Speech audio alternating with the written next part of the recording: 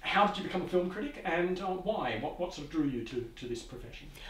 It's always difficult to pinpoint the moment when you become a film critic, but I was really interested in film. Right from school, I started with a couple of friends a French film society, because I think, like a number of people in my generation, a lot of your film education comes from watching BBC Two at that stage, which played a lot of foreign language films.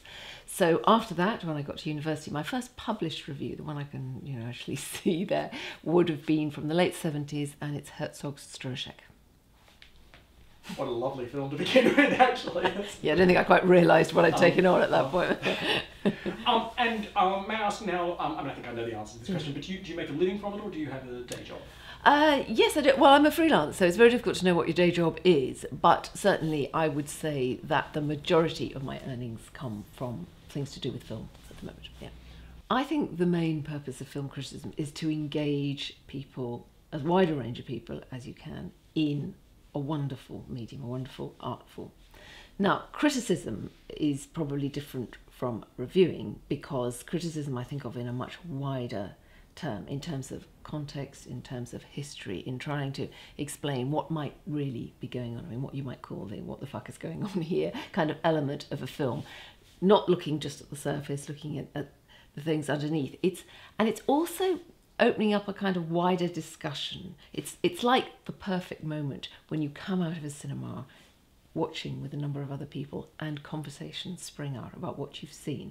Now, the role of the film critic at its best is to provide part of that conversation. It may be before people have seen the film, something that is opening out where they have various access points, and a really good critic will do that, will make it a much richer experience. And you, unlike most of the other critics that we've interviewed so far, you work in radio as well as in writing. And do you find when you're performing your kind of critical role, if I can put it that way, on radio, like on air, in a certain respect, is that the ideal form of discourse for the discussion of film, like to have an actual conversation with someone rather than simply to... I'm not sure it's the ideal way. It's certainly one way of doing it. And I think in some ways a discussion does represent, if you like, a kind of stylised form of that conversation you might have when you come out of the cinema. So I don't think that the role particularly of the sort of programme that I do is to say you absolutely should see this or you absolutely shouldn't see this. I think it's more to say this is what is of note about this.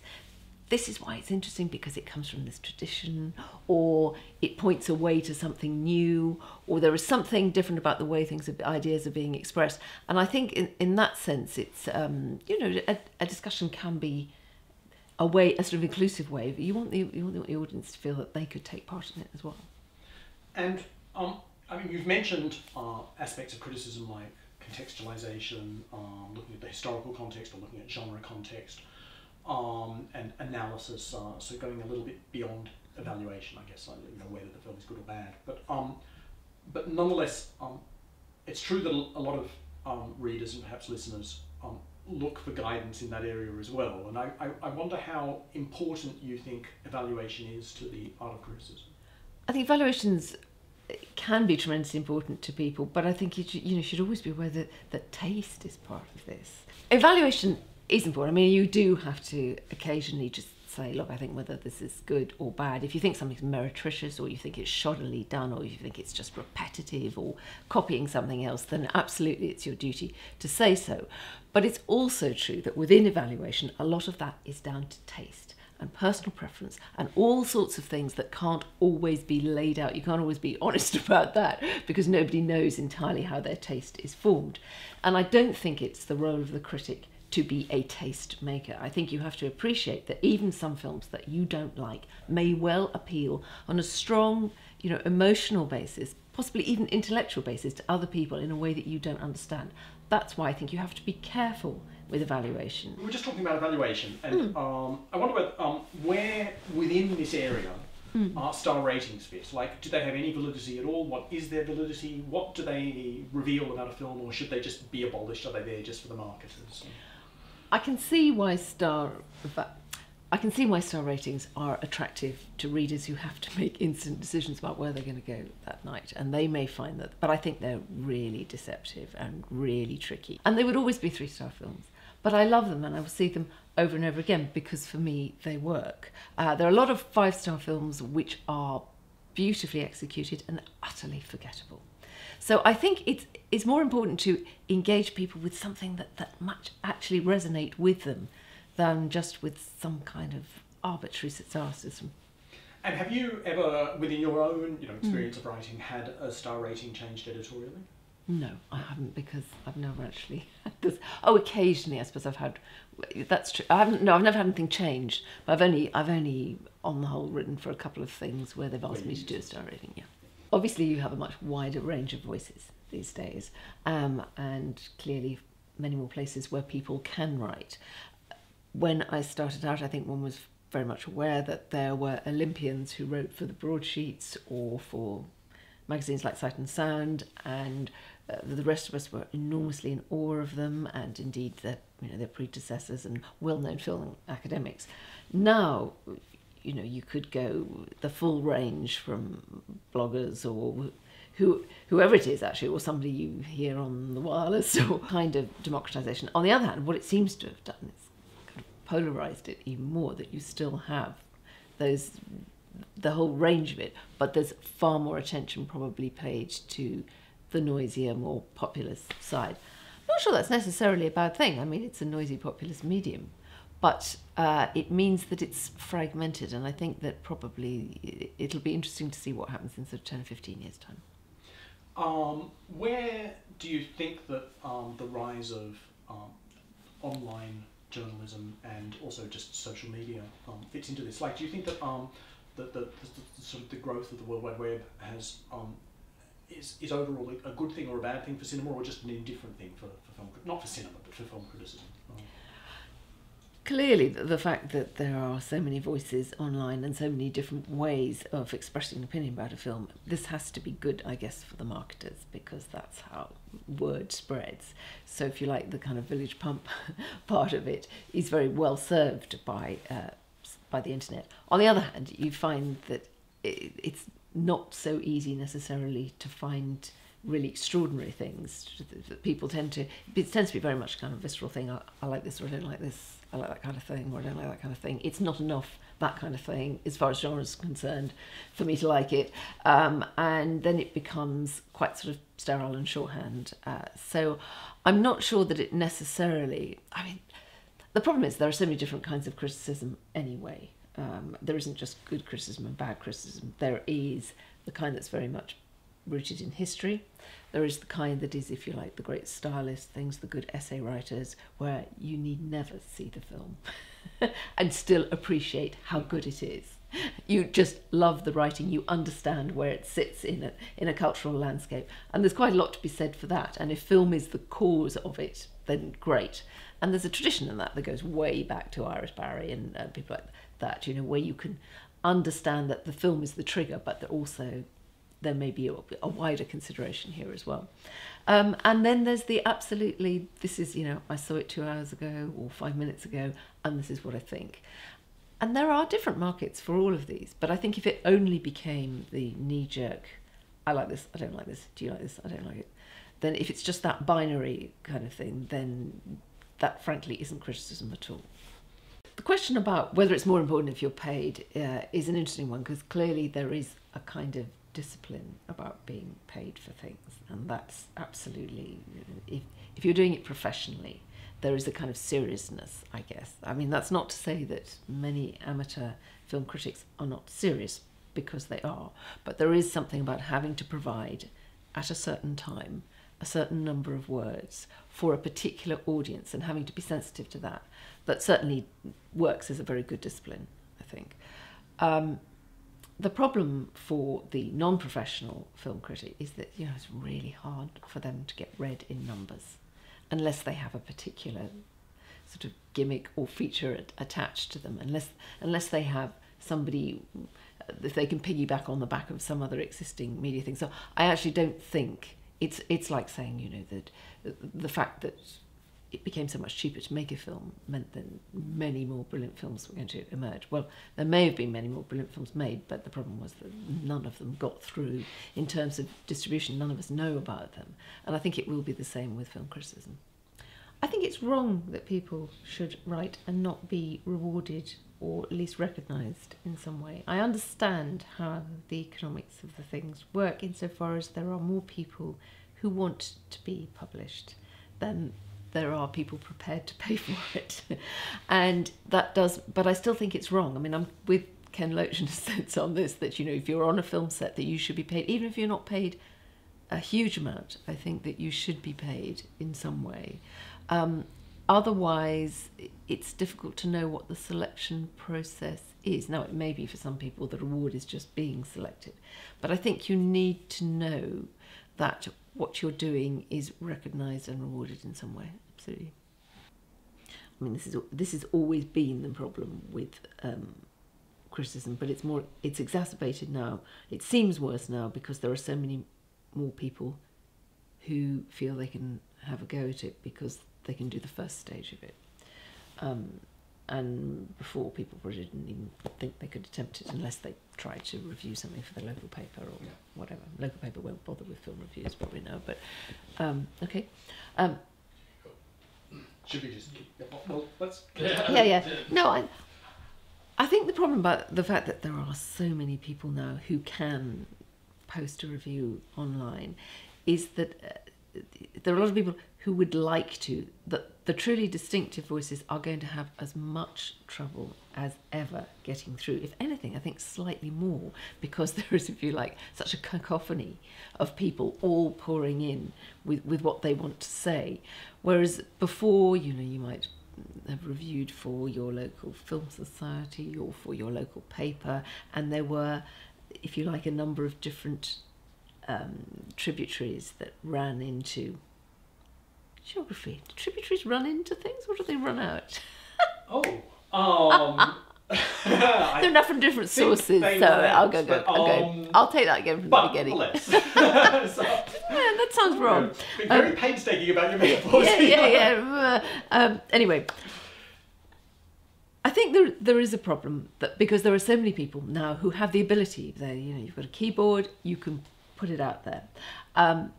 Whereas before, if you wanted to write a review, your channels were you wrote something for the local film society or for the local paper. You might possibly get up to sort of something approaching regional, if not national level.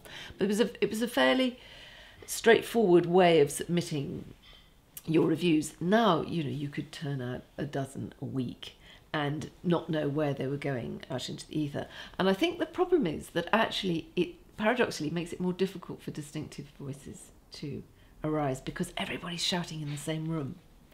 And also the people who will employ and eventually give those distinctive voices space to develop as stylists, because people do need that time and space, they're not going to know where to look because there's so much. And I think that is, it's a real problem. In some ways it is the classic free market situation, but it also means that an awful lot of people fall by the wayside. I know that when critics first were identified by name, so we're talking about in the mid-1910s and the 1920s, actually the first really well-known critics in the UK were C.A. Lejeune and Iris Barry, so they're both female, which kind of might now, maybe now it doesn't seem so strange, but what I wanted to ask is, over the years that you've spent as a film critic, have you found that that in any way reflected the kind of landscape that you were inhabiting? Were there a lot of female voices amongst the kind of body of official film critics? And has that been improved? Has representation been improving, or has it stayed much the same? What's the landscape been like? Well, I grew up being aware of figures like Dilys Powell there as critics, and obviously it was sort of later that I really got to know about the history of people like Lejeune and Iris Barry. So, but Penelope Houston was editor of Sight and Sound, for such a great length of time as well. And I think it never occurred to me that women didn't write film criticism. That never occurred to me until the reality of actually looking at how many were in those senior figures sort of hit home actually later, really. Because I suppose, my parents got kind of one paper or two papers, so I just thought, oh, it's Dilys Powell, that's it. And I think that I was a bit shocked later on to discover that there weren't that many, at least not that many who did it for very long. tended to be that women would have a go at being the film critic for a while, and then they'd be moved on to something else, perhaps on the features desk. So I think it's not necessarily, it still can have, you know, great areas where it is mainly male dominated. Why is that? Because possibly men are a lot better still at saying, this is my opinion, this is how I would like to say it, this is the way I put it, and women will be more diffident and cautious about making sure that what they're saying is correct and that it's set in the proper historical context and those kind of things. So therefore, possibly for every 7 or 8 men who put forward a review, there may only be 1 or 2 women, and that may still be true. But the qualities that you're ascribing to women are precisely the qualities that good critics should have. So, well, maybe maybe those are exactly the things that you want, together with a certain kind of style as well. Obviously, you need that too. So I think they're often, very often women do make extremely good critics, but think they have been and continue to be a little. And I'm, the mother of 2 daughters, one of whom is now starting to write her first. She's at university and she's just started to write a few things, and she is conscious that it will tend to be that she actually had to say, I think I have a view on this, I think this is what I feel, and that was even now in 2016, that was still something that it took a little bit of effort to do. And this is going to sound like a strange question, but why do you think? Do you think it's important to have a sort of more egalitarian representation of female voices, a voice from people of colour, a voice from different sexualities? I mean, is it important, or does it not matter what the identity of the individual critic is or the collective critic is? I'm not sure that you need to know what the identity is, but I think it's important that you have those range of people writing. I mean, I'm not sure that you need to have it declared at the beginning of a piece of writing about film who is writing it, but absolutely it is important, because there certainly was and remains in some areas a kind of uniformity of tone and perspective that is quite off-putting even to me. And so I think that you certainly would like to hear as many forms of cinema as there are. You would like to hear from as wide a range of people reacting to it, because it benefits all of us. It gives us all different entry points to this fascinating medium, and if it just belongs to a group of white males, then already I'm excluded. And so goodness knows how much more narrow it must seem to other people. And do you think that has now improved? I mean, is the landscape better? The landscape is better. My God, it's taking a long time. So I left university at the end of the 70s, and you thought, after second wave feminism, after the various civil rights movements, you thought, well, here we are. This is going to be a cultural discourse that's open to all, and then carries on being narrower and narrower. And in fact, even in the last 10 years, I think at one point it seemed to get narrower. So I hope. And also, I mean, apart from questions like the ones I've just asked you, have you faced, have you yourself personally encountered discrimination while a film critic? I don't think I've encountered discrimination as such, but I think there might have been assumptions about the kinds of films that I would be interested in, which is not the same thing, but an aspect of it.